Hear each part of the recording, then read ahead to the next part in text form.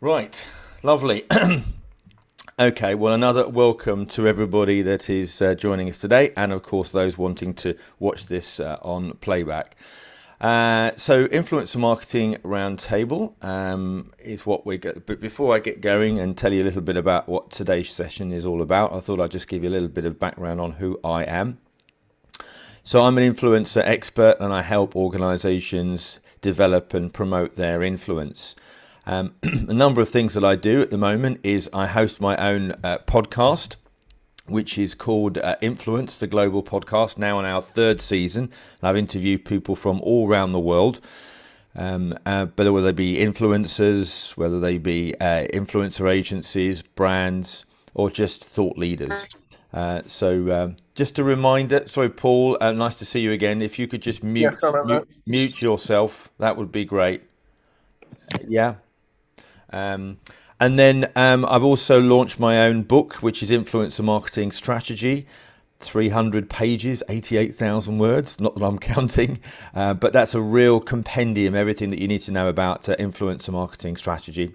And then, of course, I also speak at events. I'm a panelist. I'm a host at everything from the Festival of Marketing, the Influencer Marketing Show, and big global conferences. But you can also work with me on a one-to-one basis. And how you can do that is I run my own influencer marketing program. And this is primarily for thought leaders or brands. And everybody really wants to grow their influence, really, don't they? But ultimately, for what purpose? Well, they want to create more revenue, charge higher prices, get more customers coming to them, and create content that's consumed by a wider audience.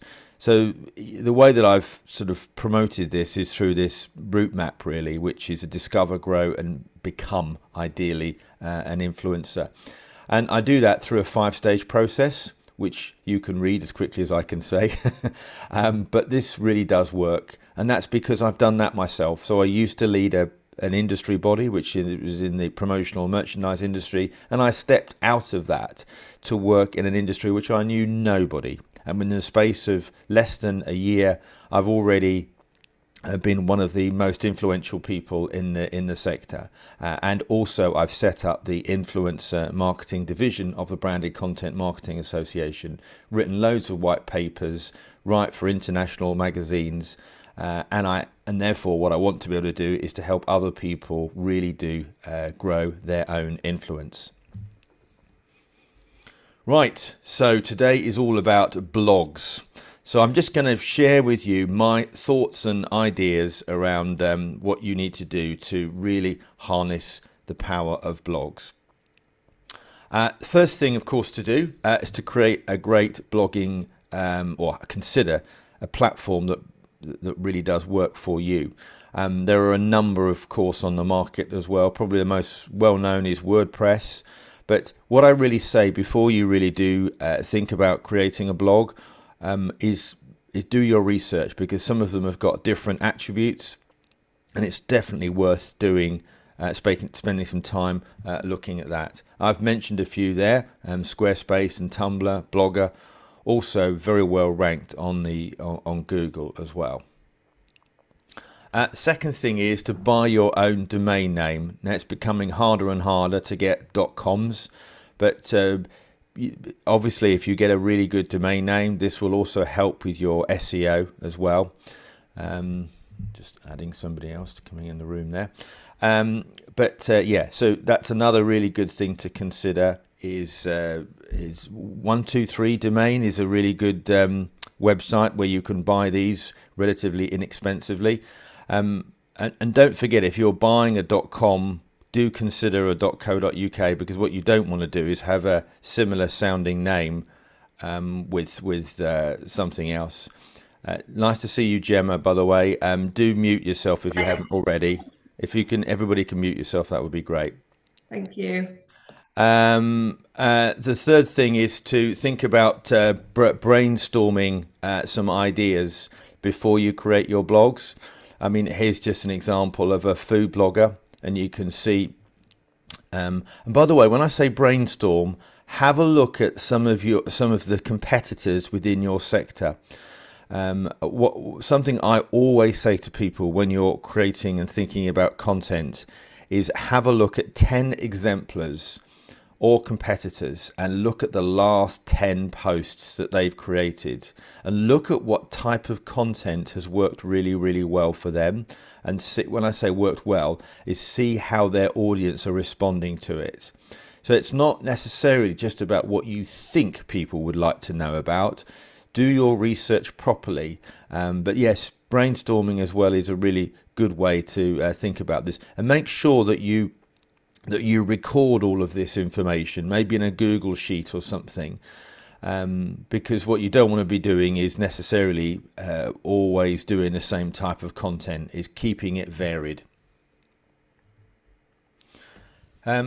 Keep your design simple. Ideally stick to no more than 3 colours. I've shown you an example of Dadblog UK. John Adams is a really good friend of mine, and he's an award-winning blog. Do go and check him out. It's just an example of somebody that's really good, got a really good design, and it's really well laid out. And one of the biggest problems nowadays is people just don't have the time to read loads and loads of words. So what they want to do is they skim read content more than ever. But so the more easily laid out you can create it, the better. When it comes to images, you might like to think about organisations like Shutterstock. There are others out there, but that's certainly one that I recommend, because it gives you an opportunity to get content from royalty free. Certainly colour makes a big impact on the way that we perceive a brand and content. I picked this up just the other day, which I thought might be quite interesting, and it actually is just telling you about the difference that colours can create. This is also about making sure that your brand proposition is consistent, not only on your blog but also on all your social media. So what you don't want to be is having a blue and a pink theme and then actually something completely different on your Instagram or your Facebook. Colors mean different things to different people, but nowadays if something is really well laid out on a blog, it really says a lot about the brand, it says a lot about you, and it's also about making it easy for the eye. But also what you want to do is draw attention to the way that people are taking action. CTA, if you don't know, is call to action. So you might like to have a different colour, but keep maybe the features in a primary colour. The white space sells argument, so true. Because of our attention spans are getting less and less and less, what we want to see clear messages, clear call to actions, and removing clutter. They often say that one really great image is equivalent to 1,000 words. I mean, I picked that up, an ad from Mercedes-Benz, which I really did like, actually. It's one of those things that really just stops and stares at you. And that sometimes is certainly what you've got to be thinking about now. The ad on the left was from Volkswagen, thinking small. What a great ad. But, when you're thinking about designing content, do really think about that. And maybe if you're putting an image within a blog, perhaps leave more space between the words at the beginning and the end of that image. Keep the design goal orientated. So make sure that it's very clear about what your blog is all about, what the value proposition is, what's the unique selling proposition, what are you trying to get over. Be absolutely clear about your main target audience. Something that you might like to consider if you've not already seen or heard is using a headline analyzer tool. So I put in this morning to the Monster Insights tool 10 great ideas to create inspiring content, and you can see there it's got a score of 64. As soon as I added in that delivers results, it moved to 79, I think it was. So what this tool really allows you to do is to play around with the right type of headline that will create greater response. And it shows you how you can do that. So that may well be in emotive words, uncommon words, emotional words, or power words. So it's a really good tool. Make sure that you keep your blog to conventions, i.e. having sidebars, headers, maybe subscription options. If you're writing it, make sure that there's proper, you're crediting yourself, or if somebody else, you might have a guest, somebody that's blogging for you as a guest, you might want to put their picture, a little bit about who they are, and maybe even a backlink. Making sure that you've obviously also got search bars as well. Certainly make it responsive. Sometimes people say that I just haven't got time to design a really great blog. Then if you haven't, then use a designer. If any of you want, I have a number of people that work for me as virtual assistants, one of which is a great designer. Happy to share his details with you. But certainly make it eye-catching. As I said earlier, our attention spans are dropping all of the time, so we want things that are really going to stand out. You can also make sure that you are using the right keywords that are attributed to your target audience. There's a great site called Ubersuggest that you might want to have a look at, but of course there are others. WordPress, I think, has got a really good SEO tool as well. Stuff like Google Resizer. This is important just to make sure that your content works as well on mobile and on different size tablets. There's nothing worse than seeing images that aren't working well on different platforms. And of course, you might like to consider having reviews like Trustpilot and others that are out there, because of course that also helps with your SEO as well. Opt-in Monster is another really amazing tool that you might like to check out. And of course, lastly, is make sure that you promote your blog. It's no point in just having great content if nobody else can see it, and you'd want to share that on different sites within your social media. But two that I recommend in terms of scheduling tools are Hootsuite and Buffer. I don't know if any of you have got experience with those, and we'll talk about that in a minute, but those are really good tools to consider. So that's just a little bit to stimulate some conversation this morning. I hope you found that interesting, and I'd love to know about your stories now. So I'm going to stop sharing. And we've also had Gemma join us as well, which is nice. Nice to see you, Gemma. Hello, nice to see you again, Gordon. It's been a long time. Yeah, no, absolutely. Yeah, I can't see you though. Can't see your face. Where are you? Where are Yeah, you? to be honest, working from home life, my internet sometimes lags very badly when I'm on video calls. And also, You're like foggy. You're like there's I like a know fog things going aren't on there. really, I know exactly. It's not, there's something wrong with the camera as Oh, well. that maybe it's the camera. You were fine then, just a second ago. Yeah, it's very strange. So tell everybody a little bit about you and what you do. So I suppose I'm actually not starting out in the blogging space or the influencer space. Okay. I've actually been in the influence marketing space since 2013. Okay. So I don't know if you're aware, Gordon, but I actually founded the UK Blog Awards and influencer agency. So I'm quite established in this space, actually. Right. So beyond just kind of blogging and content, so all the strategy that comes with it. But that's not everything that I specialize in right now. So I work for a digital marketing agency called Alexis. So we basically do everything end to end that is digital marketing and activation for clients. And obviously influencer marketing slots into that. So whether it comes, to placing content to strengthen client websites and brand websites, down to kind of influencer activation as well, and that layered hierarchical strategy working with influencers. So yeah, my experience is quite a mixed bag, but what I'm quite passionate about is integrating that influencer marketing into everything else and making sense of it, for Yeah. that I work with. So just you mentioned the blog awards. So you would have seen some amazing blogs over the time. I mean, you know, I'm just sharing some thoughts and ideas this morning, but you would have seen some great. So what are some of the standout blogs that any that you can recall that have really jumped out at you?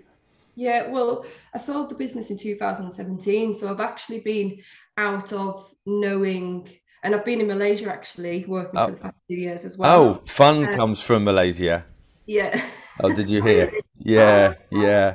um, yeah, I really miss it. So in terms of knowing what good blogs are out there right now on the ground, there's just so many to choose from. Sure. Um, but at the time as well, when I had the awards, we recognised over 12 sectors as well. So it came from anything from automotive. We actually recognised B2B and B2C. We recognized individual blogs. So as an individual, if you were developing content, but also companies as well, because obviously companies invest a lot in developing blog content and also trying to become influencers within their own right. So when I founded the awards, I felt it was really beneficial to recognize both and kind of bring both together as well, because obviously businesses were looking for people to collaborate with and vice versa. So we worked with anyone, and it was free to enter the model, and it was based on a public vote as what the basically process was, a public vote and then judging assessment, which again allowed people to gain that momentum and exposure. I had to deal with the website crashing on many occasions. Oh, really?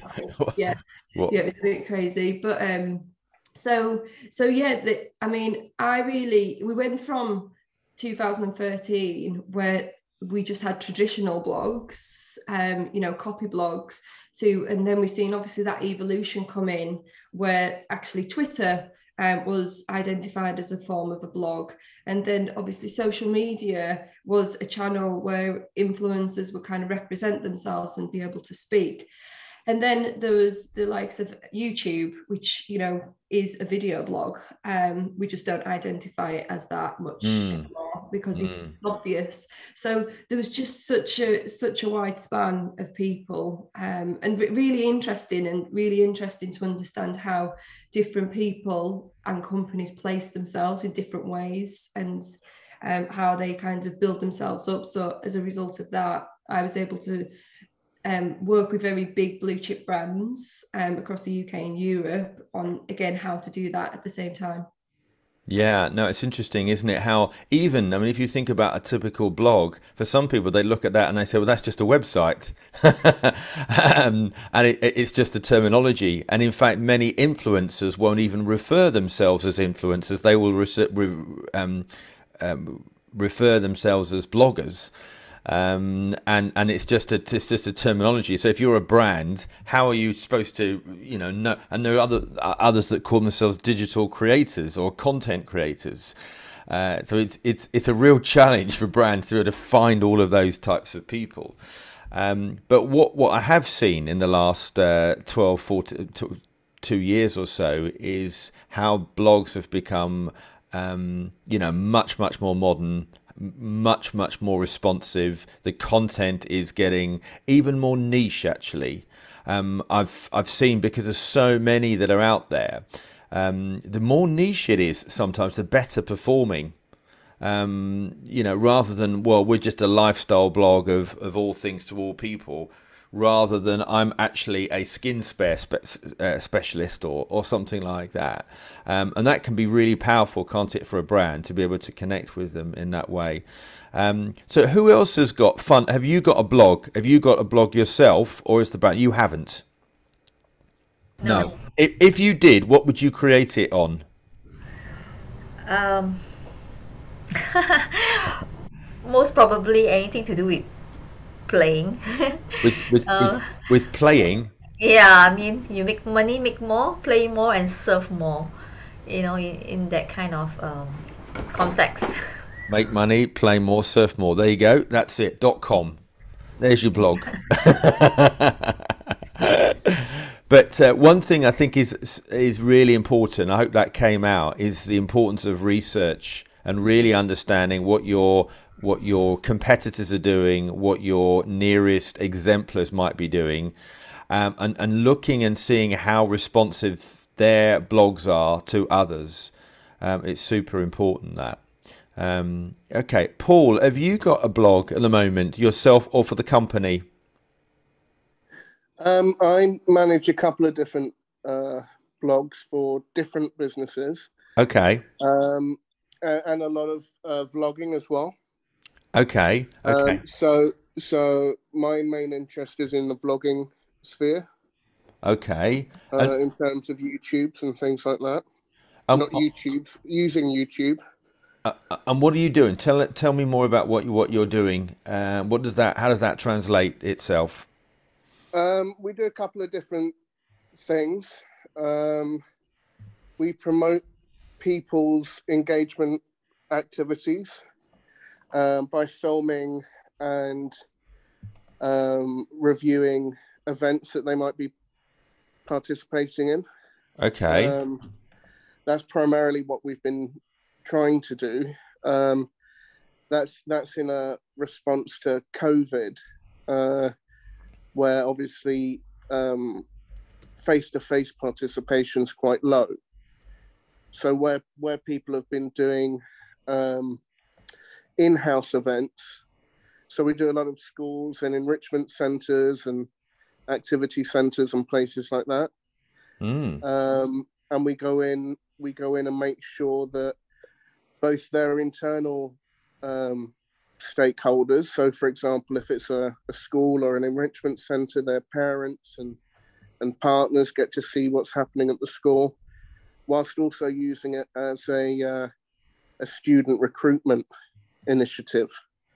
Because obviously, as in Singapore, we've just gone back down into a lockdown again 2 weeks No, ago. really? So, well, it's not full lockdown, but everyone's been told not to go in, and the schools have closed for 7 to 11-year-olds. So Ugh. we're back in that again. Oh my God. Um, but we've been doing quite a lot. There's four of us that get involved in this. I'm fortunate that two members of the team are actually a qualified videographer and a sound guy. So that's really where we've built what we've been doing around. And what sort of reaction and responses have you had from the vlog? Yeah, we get a lot. We've increased people's. There've been 3 or 4 schools that we've worked with who weren't really doing much on social media. They were still kind of doing the newsletter. They'll do an email newsletter and things like that, and the occasional post. But our engagement rates are very high. We tend to keep it short form. Yeah, So we'll put out a 2 or 3 minute video that tries to capture people's attention, yeah, as opposed to, often, especially with schools, they'll want to get into like learning outcomes and things like that could take 15 to 20 minutes to explain. yeah. Whereas we're more involved in outreach and engagement, Mm, mm. especially with parents not being able to go into schools and things like that. Yeah. Yeah, no, I think that's really important. I mean, and it's good to hear that you're doing a vlog. One of the most powerful things that people want to see on video now is storytelling. They want to Yeah. understand a little bit about, and if you look at the way that we're consuming content on something like Netflix, for example, how many of us are seeing films versus episodes of we're literally consuming so many of these series, aren't we? And that's translating to video content now as well. So people want bite-sized chunks, but they also want to know what's next. and it allows brands and organizations and people to deliver bite-sized bits of content. And then if you want to find out more, come and connect with me. I'll be online again on Wednesday at 4. Or I think the most important thing is, if you're doing videos, is always bringing people to the neck what's coming next. To tell them that when you're going to see them again, or when you're going to be online. And this is what some of the biggest YouTubers do. They are consistent is when they upload content and they tell people, so it's a regular thing. For me, I do this small group on a Wednesday morning at 9 o'clock every single Wednesday. And I get different people that come on now. We've had everything from 20 people to 4 people, but it's regular, it's consistent. It allows people to jump in and as and when, and that works really, really well. It's about being consistent all of the time. So that's really good to hear, Paul. Chris, have you got a blog? Well, I kind of post maybe 3 or 4 times a week on LinkedIn. So I guess that's a blog. And I use hashtags to make sure that it gets seen by particular groups at LinkedIn. So it's like posting in several places at once by using hashtags. And when do you write articles on LinkedIn, or do you just literally do? I have done in the past. At the moment, what I'm doing is what I call conversational posts. So they're things that are indirectly maybe about things that I'm professionally interested in, but it's more of a if you like, the style and tone of the things that I post is a bit like having a conversation in a cafe with a friend, or maybe like the conversation we're having at the moment, Quite, yeah. So it's very informal, very friendly, very inclusive, yeah. And then I make sure that I'm much more active on LinkedIn over the last 6 weeks or so, because I've had an opportunity of refreshing the way that I can organize my day. So I'm now spend several hours or more a day on LinkedIn, replying to people, putting comments on people's posts, wishing people happy birthday, saying, giving people congratulations if they've got a new job, that kind of thing. So I'm engaging with people, because everything that I do in terms of making a comment is increasing my profile and introducing me to more people.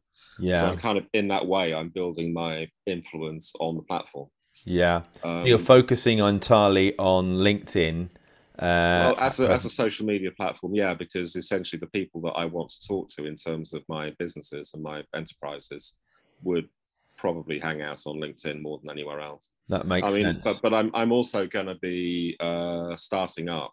I run a couple of communities for creative people at Founders and Mentors, and when I get the bandwidth, I'm going to start a monthly newsletter, which highlights. It's not about me, because my style of leadership, if you like, is serving the people that I'm leading. So I'm kind of, if you like, I'm just the rudder. I'm just kind of like listening to what people are saying to me, and then making things happen that the group wants. So it's. What you're doing there is quite interesting, because you're trying to create conversations, and I think one of the things that I would say about content, it has to educate, it has to inspire, it has to entertain, or it has to be controversial. It really, I think our appetite for promotion is wearing thin. People that are trying to thrust us and try and sell us stuff. And on some of these get rich quick programs of, do you want to grow your business to 7, scale it to 7 times, is like yawn. No, I might do, but I don't want to be promoted and pushed in such a way. I want to almost discover you. I want to feel that you and I are similar. That's what's really important, particularly, and that's why influencers have been so popular, because they've really resonated well with their audience. and they come over very sincerely. In fact, I was speaking to over 200 students yesterday at Nottingham Trent University about a competition that I'm running on influencer marketing with over 20 brands actually. And, amongst their generation, millennials in particular and Generation Z, they trust traditional advertising to the tune of just 1%. 1%. Yet they will trust their opinions of their peers and their YouTubers or gamer friends more sometimes than their own parents, which I think is quite fascinating. I think that's the key word. Authenticity is the key word. Yeah, and also it is. I'm also a firm believer that that if you appeal to Generation Z people, then my view is that generation are the people who are the trendsetters. They are. So if you can get it right with that group of people, then essentially their influence percolates upwards to older age groups. And it's happening already. I mean, one of the things that the last 18 months has shown us is how their generation really adapted super well in terms of online technology. But it did push its way up. I mean, my dear old mum, who's 86, is a real Zoomie now. She's really good on Zoom. But I know a lot of people within the home that she is just have not adapted to it, or get very flustered and worried about it. But I think that the technology has helped enormously. So we've seen some bloggers in particular be very successful in all sorts of industries. It's not just about fashion and beauty and gaming. There are bloggers out there that are, plumbers, that are construction builders. What is important is that they keep close to their niche, and that their content is really targeted towards their audience, and they allow their audience to ask them questions and comments and do things on a consistent basis. So Gurjit, just tell me a little bit more about, is your agency have its own blog, or I'm guessing, are you creating blogs for your customers as well? I think it's a combination of both. So right. I think primarily we, on our company website, we have blogs on there from employees. So it's probably more in a professional setting. And I think what we're trying to do is strengthen our website and actually share our point of view. So I think, the type of content we have on there is actually, it's really broad, because it's a combination of, topics that people are personally passionate about, but also trends in healthcare that we want to have a point of view on. So it's really broad, the type of content we publish. So, we've done blogs on addressing vaccine hesitancy, on actually the power of hope in helping to improve patient experiences, and then also we'll create blogs for, say, World Mental Health Day, which is taking place on Sunday, and the steps we take as individuals to help manage mental health. So it's a bit of everything from personal experiences all the way through to professional topics that we know are going to be important topics in the healthcare space. So I think definitely what I've learned today was actually looking at what competitors are doing. So like in my field, it would be looking at other healthcare agencies and making sure that we've already got, some tools that we can use to create engaging titles. I think the format of our blogs is just, we haven't designed any of our blogs. They're just, all written in Word, but otherwise I think I've taken some good learnings here in terms of making the content look more engaging. And then we also on occasions develop or give guidance to our other businesses on creating their own content as well. So what I've taken from there is making sure that content is authentic, because it needs to, I guess, we're in a spot where we're an external agency, but we need to give guidance to businesses on creating the content that's going to be true to their voice without us telling them what to do. Absolutely. And what to do and what to say. Absolutely. So. Yeah. And actually, when it comes to influencers, in particular, sometimes what they want is guidance about what message they're trying to create without having it thrust down their throat. Yeah. In other words, don't tell us what to say, tell us how to say it. We will get your message out in our tone of voice to our audience, because to an influencer, the most important thing to them is their audience. They've built it, they've grown it, and that audience trusts that influencer because they like it. So it's they're almost like the middleman as conveying the brand's message in such a way that it creates its own voice. But what is fascinating, of course, is that by using influencers, it can really grow different markets. It can grow opportunities like the brand has never even thought about. I always say, don't involve an influencer just as amplifiers. Involve them as part of the early adoption process. So we are thinking about running a campaign around this, and this. But rather than just involving them just as amplifiers at the end, like a media buy, think about them as part of the creative process, because they may well be able to translate your message in a way that you guys have never even thought about.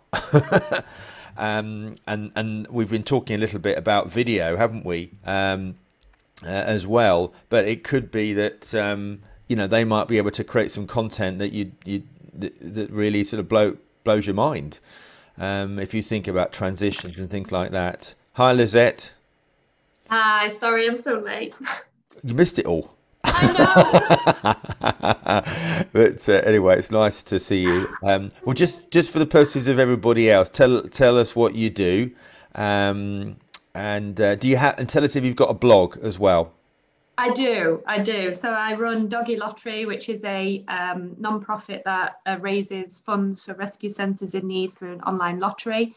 And yes, I do have a blog, and really, it's really going well. Is it? Yes. And how? When you say going well, what does that look like? What platform have you got it on, by the way? I run that on my website, so that's on WordPress. WordPress, yeah. Yeah, WordPress. And I say it's successful, but it's successful at the moment just with my email list. But I haven't been able to get that properly rolling out on social media. So there's still a lot of work to do on that side. Okay, we there's loads of tips that I shared earlier, which you can see on the record button here, and you can also find out about what people are doing as well. So if you want to just put your LinkedIn or your contact details or whatever in the chat as well. I've also, just a reminder, I've put the Facebook group in there. I think I can't remember, Lizette, are you in the group? I know Gujit isn't. You are in the Influencer Marketing Facebook group. Yes. Okay, that's great. But do join, and we'll have you in there as well. So that's good. Okay. So what else can we talk about when it comes to blogs? I tell you what would be really interesting. What blogs do you follow? Any of you? What blogs do you follow personally? And tell me why. I think that would be quite interesting to hear. So are you connecting to people? What is it that jumps out at you from other people's blogs? Any comments and thoughts? The blogs that I follow, I do that to pick up ideas for myself. Yeah, and what's jumping out at you from memory? Is it the type of content? Yeah. Is it the way it's presented? Is it the engagement from the people that are there? Probably a bit of both. So it's the title mainly that grabs me. Okay. I get inspiration of different titles because they have to be strong and. Yeah, we've talked about the headline analyzer tool earlier, which is a really, really good thing to do. And using, I was just saying to the guys earlier, when before you're about to put that into post your blog, and you try this headline analyzer tool out. As I did actually early this morning, and I changed it. So my score was 64 initially, and then I changed it to 70 by just adding that delivers results moved to 79, and I reckon if I tweaked it higher, I could move it up and up and up. But it's really interesting to see how that plays out. I mean, I think it's Monster Insights that happens, but it's certainly worth doing. But you also want your blog to be found. This is the most important thing. It's not just about you promoting it on social media. You want it to be found. That's why keywords are really, really important, and making sure that you have the optimum number of keywords. We haven't talked about the length of a blog. So what's your thoughts on an average length of a blog in terms of word count? 1,000 words?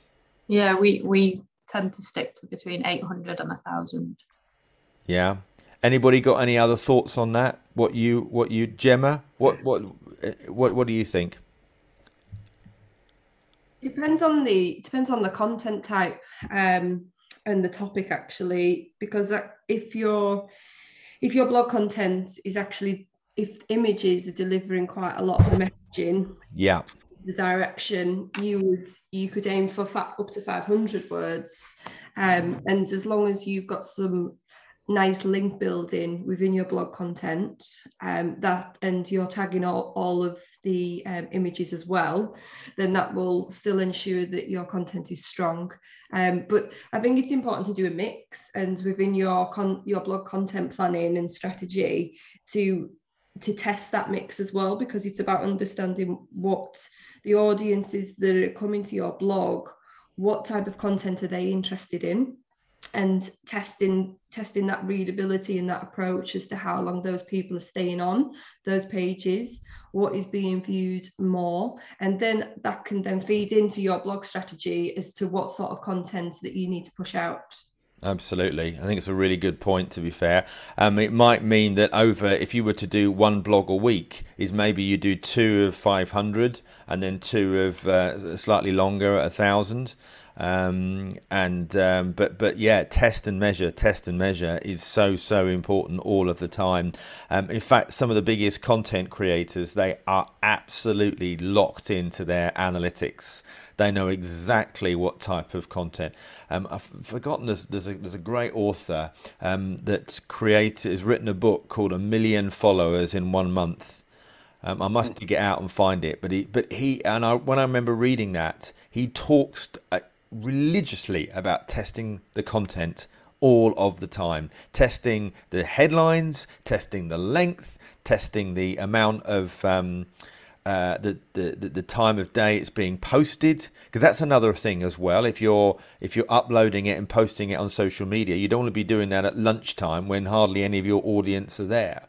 Knowing when your audience is, and I don't mean just, on average Facebook is, most people on Facebook at a certain time. Your audience might be different. For example, I know that a lot of people on the funny enough, in the Influencer Marketing Secrets group are now in different parts of the world, particularly America. Well, because they're in America, then this time at this meeting that we have here at 9 o'clock on a Wednesday is not perfect for them. So that's made me think, right, well, I now need to think about doing another session, maybe early evening, which means that it's morning in the West Coast of America. So it's really understanding about where your audience is, where they're online. There are keyword tools as well where you can, and I know my SEO guy has actually, I must find out about it. I should have found out about it for this session actually, but I will dig it out. And if any of you want to find out more, this tool actually, you put your blog into this tool and it allows you to see for the title that you're looking for, the average number of keywords that are in similar articles. So what it does is it measures what's online. It looks at, so for example, how to influence people. Let's just say I wanted to write an article, how to influence people. What it will do is have a look at similar articles and how many times and keywords that have been used within that. And it measures yours against that's online. So it's really, really helpful. And what I'm able to do is, right, so I'm short on the word influencer in the article because I've only mentioned it twice and the average is 6. Do you see what I mean? So there are that's a really good tool. I must find out what it is, and I'll drop you a line.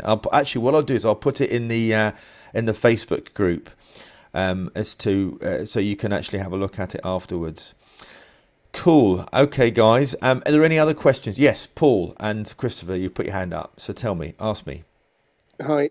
No, in regards to what you were saying, Gordon, about the tools for bloggers, there's a website called Writer. I think it's RITR.me, writer.me. Right. And what that allows people to do is put in their content, their written content, and then it will automatically reference other citations and write in a style of your choosing. So if you want to be persuasive or empathetic or whatever, and it will just rewrite your text for you. That's good. That's great. Yeah. Okay. And there's a free version and a paid option. What? Just remind me again. Let me just put that into the chat. How do we? What's the word again? I think it's Writer, RITR.me. It might be RYTR.me, but I think it's RITR.me. Right. Okay. I'm just. And we've used that a couple of times when we want to when we've been asked to write, a short bit of content for someone in a specific tone. Okay, great. All right, guys, super. Thank you, Paul. We've got a couple more minutes. Chris, do you want to just say a lasting point of view? Oh, you're on mute. Yeah, it happens at least once a day. Yeah, really important thing about blogs, which we've not mentioned so far. Quite often, when you go there, you won't see the whole piece. You'll just see the first few 100 characters. So on LinkedIn, for example, it shows you between 200 and 250 characters, including spaces.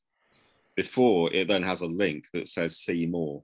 So if you're interested in the first 200 to 250 characters, then you might click on the see more button to read the rest of the blog post. Yeah, so the importance is getting that first bit really powerful. So what you really have to do is that opening, I guess 200, what would that work out at? About probably 75 words. That the opening 250 characters, and it might be different on different platforms. And if you have your own theme on your own sort of blog sort of template within, say, WordPress or whatever, then each of those themes in the blog part of it may have a different number of characters. So you're going to have to test it. But it means that you have to create your content according to the restrictions and the specifications of the way in which your content is displayed on the blog. Yeah. And another point is that although they've recently changed the rules, LinkedIn only allowed you to post 1,300 characters in a blog post. Before they just cut it off at 1,300, or they wouldn't post it. Yeah. And that's quite a good discipline, because I think the reason they set that limit was that that's probably the optimum number of characters that people actually read. And that works out. So the idea is that if you style it so that you've got a beginning, which is like the bit that gets people to read the rest of it, that's about 250 characters. Then you've got in the middle, you've got maybe about 800 characters, and then whatever's left, which is say another 250, 300 characters, is it. And in the closing, the things that really work well in blog posts are closed questions. So if you say things like, would you agree with this, yes or no, sort of thing. Yeah. Then what you're doing is by asking it that way, you're encouraging people to put things in the comments. Yeah. And that's the key thing for engagement. Cool. Lovely. Guys, we've come to the end of our session today. Hope you found it really useful. It's been lovely to see you all. Hopefully we've had some really good thoughts and ideas that everybody's shared, plus some of the things that I mentioned earlier. Do go into the Influencer Marketing Secrets group when I post a video. Do say something about it. The more people we can get to these events, the better. It's really good. I value your time as well. And if anybody wants to link up with me for a sort of half an hour session, happy to sort of share stuff that's much more relevant specifically to you as well. Have a lovely day, guys. Okay, bye. Thank you. Thank you. Thanks, Gordon. Bye. Bye-bye.